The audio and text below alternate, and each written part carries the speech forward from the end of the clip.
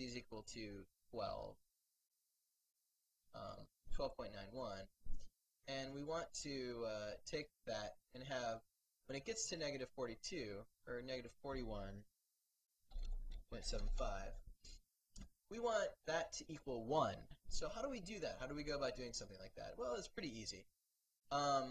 First of all, this is going in the negative direction, and the attribute that we're driving, we want to go in the positive direction. So the first thing we can do is just put some parentheses around this attribute, and let's just say multiply by negative 1. So and we hit edit, and that's going to do is it's going to make this negative value become a positive value. Okay, so that's step 1. So then we want to use a math function, and there's a couple math functions we could use. A lot of them are in here, and you can see that, there's these things, math functions. We want to use a curve function, and we're going to use a smooth step. And what smooth step will do is it'll take values and it'll normalize them between 0 and 1.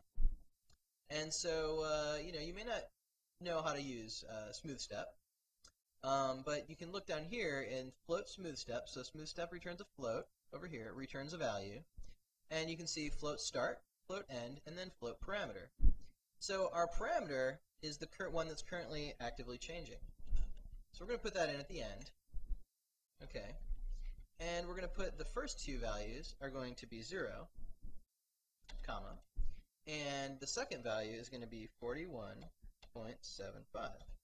comma.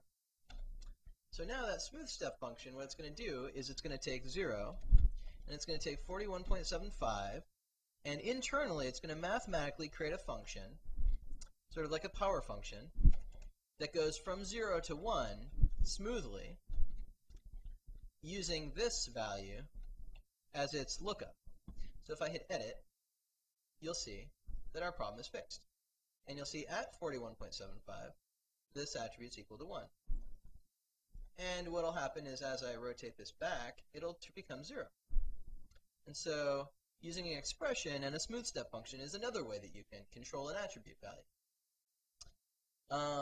Now, you can also get more tricky and take this smooth step and start multiplying it by other values.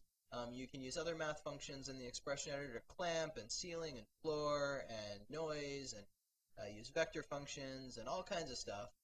But this is a good place to start.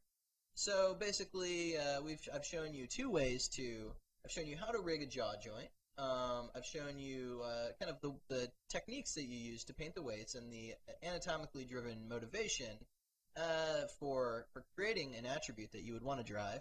And then I've shown you two typical and common ways that a TD would drive those attributes using one channel to drive another attribute channel in order to blend on a rigged effect.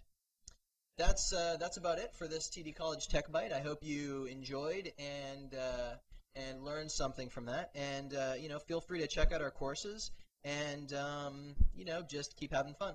All right, thanks a lot.